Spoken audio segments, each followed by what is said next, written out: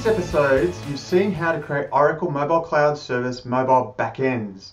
But now you might be looking for some ideas around designing your mobile backend, some guidance of what we need to do and think about before we start hacking away.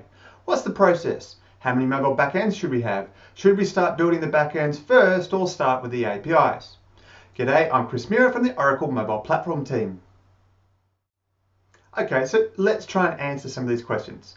Let's start out by formalizing this into a process where we can move between identifying the requirements of our mobile application. Hey, we've got to start somewhere. Then transpose those into what to design and build in our mobile application.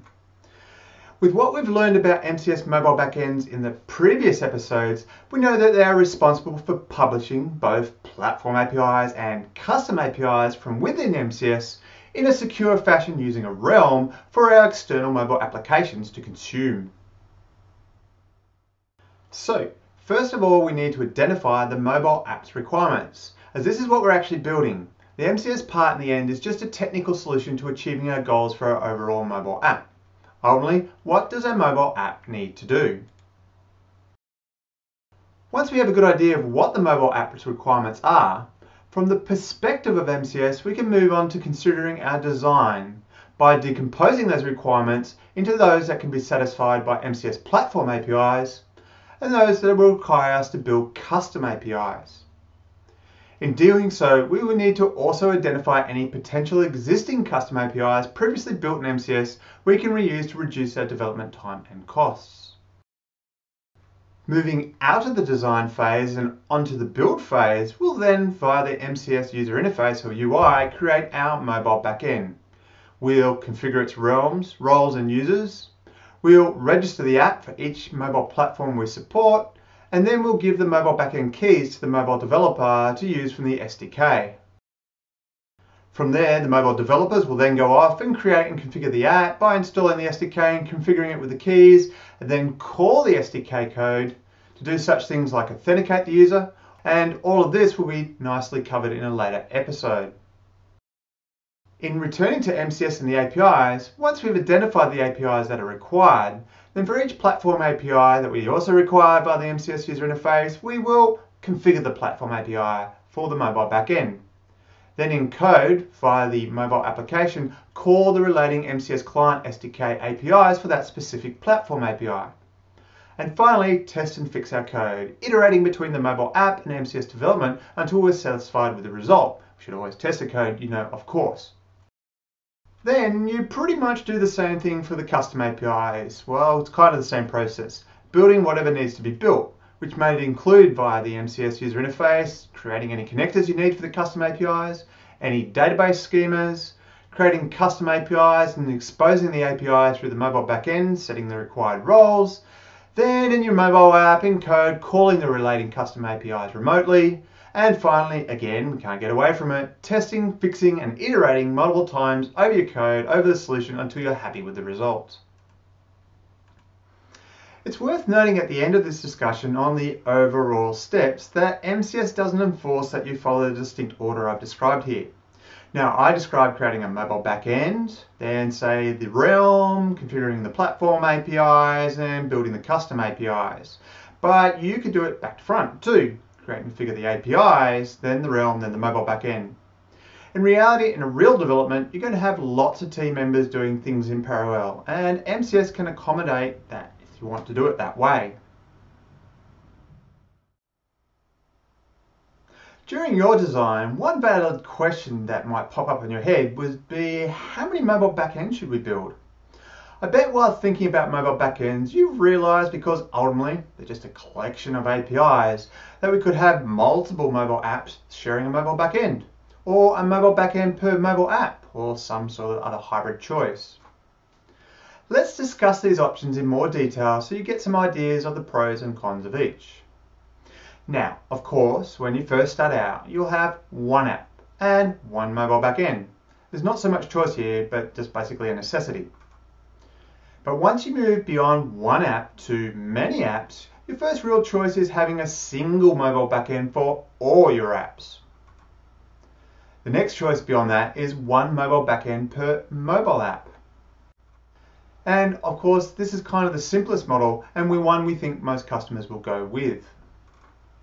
Another alternative is, however, having many mobile backends shared across mobile apps. So you certainly do have a choice, and as usual, the natural question is, which one is best practice?